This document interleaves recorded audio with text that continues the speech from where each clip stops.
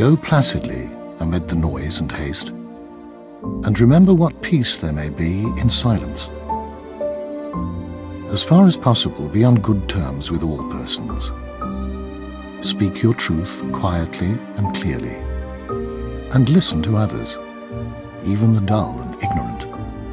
They too have their story. Avoid loud and aggressive persons.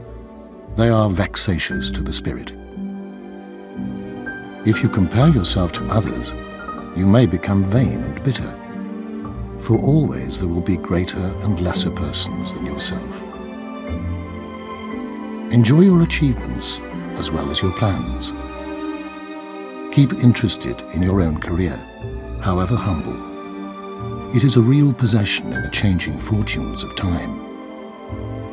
Exercise caution in your affairs, for the world is full of trickery.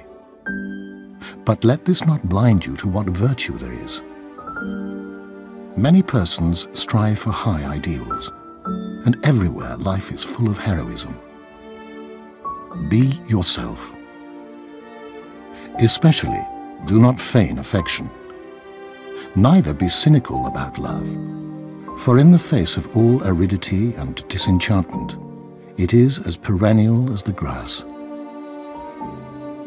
Take kindly the counsel of the years, gracefully surrendering the things of youth.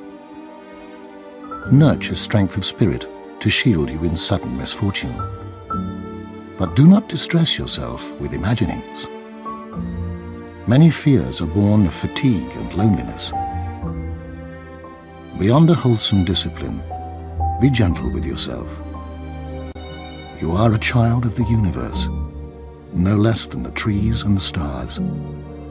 You have a right to be here. And whether or not it is clear to you, no doubt the universe is unfolding as it should.